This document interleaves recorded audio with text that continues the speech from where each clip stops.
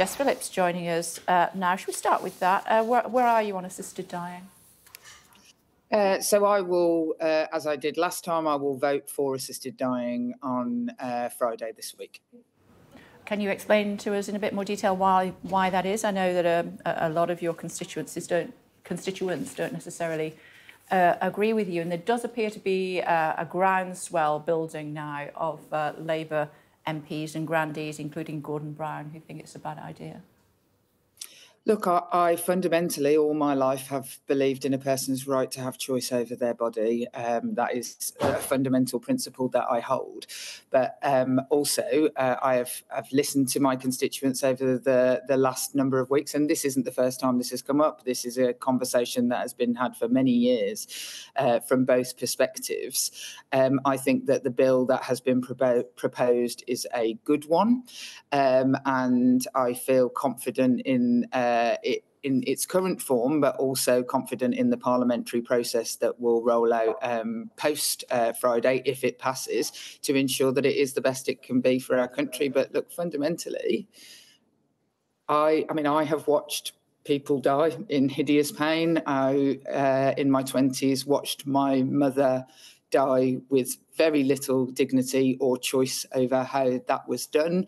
My family are currently going through a particular issue around somebody who is terminally ill and how we manage that best for her children. I just fundamentally think that a person has the right to make those choices.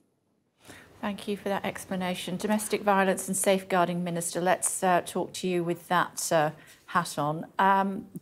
I know you want to talk to us about spiking. Spiking is basically already illegal. So what steps are you taking to enhance that? So while it is currently illegal, it fits under a number of different crime types. And what campaigners and victims have told us over the years is that has been confusing, and to raise the profile of this within police forces to ensure that spiking incidences are taken seriously and can be acted upon. We will be making a specific criminal charge of spiking, but also what we are going to be doing is rolling out training to the nighttime economy, which is why I'm in a pub. I don't want you to think that I'm normally in the pub at 6 a.m. in the morning. Well, I mean, it's been known, Kay, to be honest. Not you both, sister. Not recently.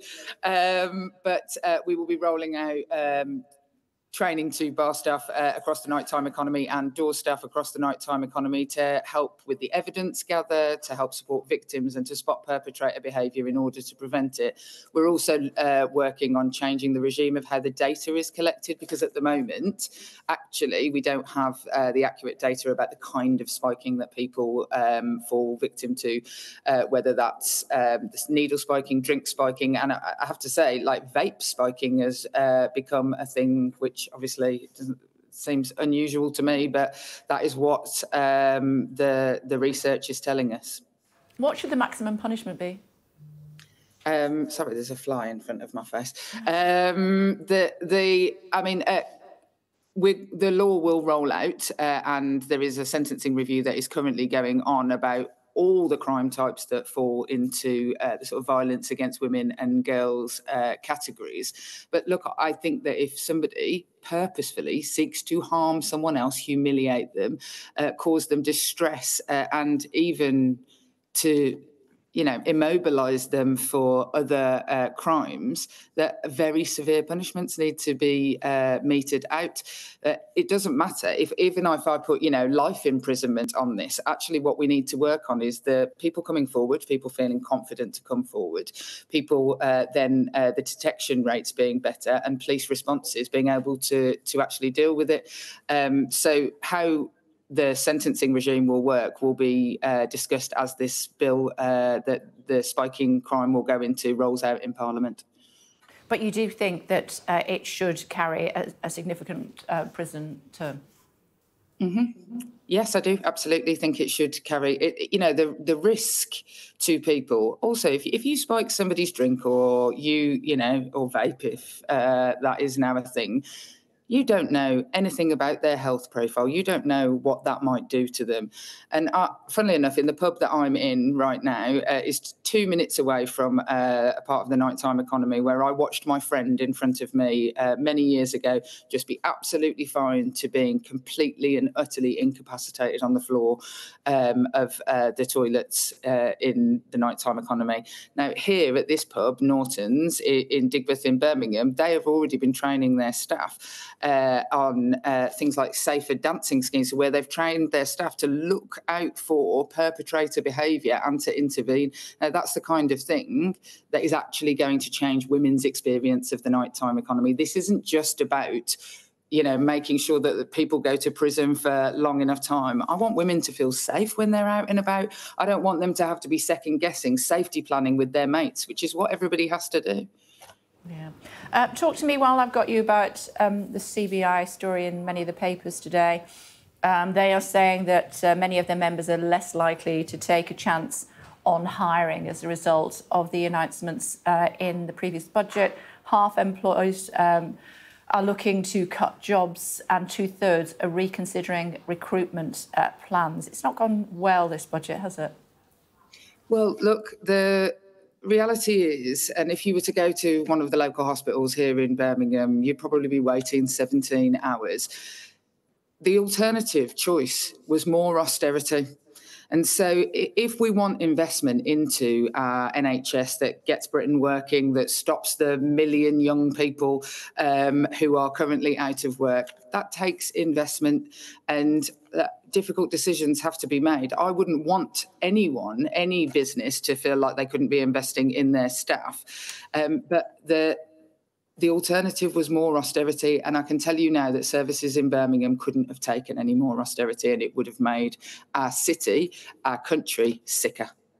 But the CBI is saying, as a direct result, it's taking people's jobs.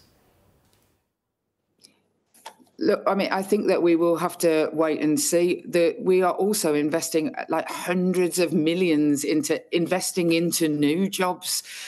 So I think the difficult decisions have to be made, and time is going to have to tell about exactly how that rolls out. But we are investing in growth in this country, and huge investment into the kind of industries where people can have good jobs for life. OK. Before I let you go, you're in touch with popular culture, of course. You've got a thought on this Band-Aid 40s song?